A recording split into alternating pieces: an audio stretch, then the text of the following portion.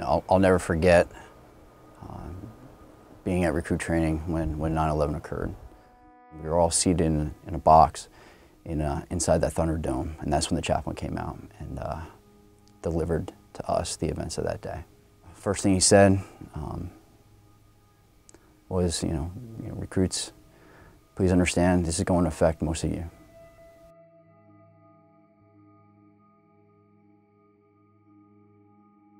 I was a recruit at MCRD San Diego. Our drill instructor told us to circle it up around him, and he took his cover off and started talking to us in his regular voice. It was very ironic because we got to the squad bay and everybody got online, did what we typically do, and one of the drill instructors came out, calm, cool, collected, nothing that we've seen like that in the past 2 months of recruit training.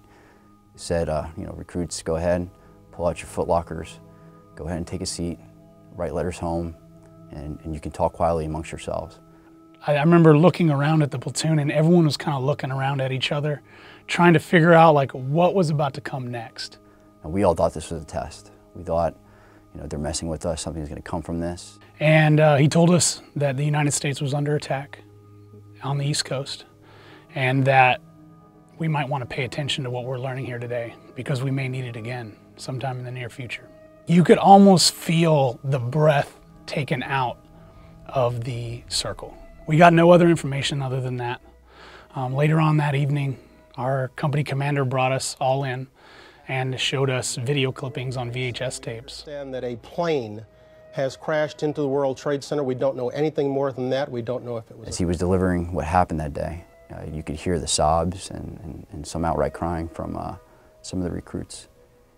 And when he asked, who here has those family members that might work in those areas, I was taken aback by how many recruits actually raised their hand, including my own. Our path that we had initially joined was going to be very different. When I joined, it was peacetime, and then all of a sudden, now we're in wartime.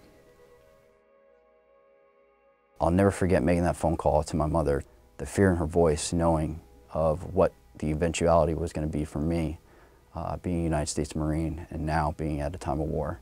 It's, the shake in her voice is something that I'll never forget.